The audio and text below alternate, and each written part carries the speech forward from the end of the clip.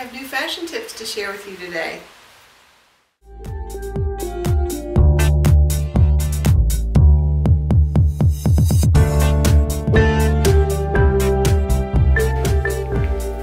It's 50 Fashion Forward, and here we go with an Ascot today. You know, Ascot has a little history. I'll mention that in the notes below. Love fashion history. And what we're going to use is, of course, the Ascot. What differentiates it are the pointed ends. And so we have a long oblong Ascot. So what we're going to do is two different ways to tie this today. We're going to show a deeper, more plunging neckline and a higher at the neck. So we'll start with a higher at the neck. And what I like to do is start at the neck. We go back and back around. Now remember, I always like the one that's on top to be a little longer. And I cross over. Then I'm going to bring that up and through. And we're balanced. Now this is where you can take a vintage pin and add it here. This is a stunning, stunning, traditional, more formal fill-in at the neck.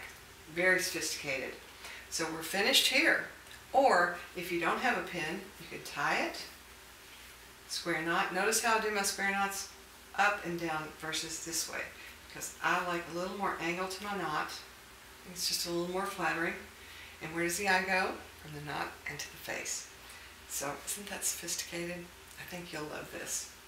The second one we're going to show is the V-neck, or the plunging neck line. And this is real simple. We're just going to do a square knot.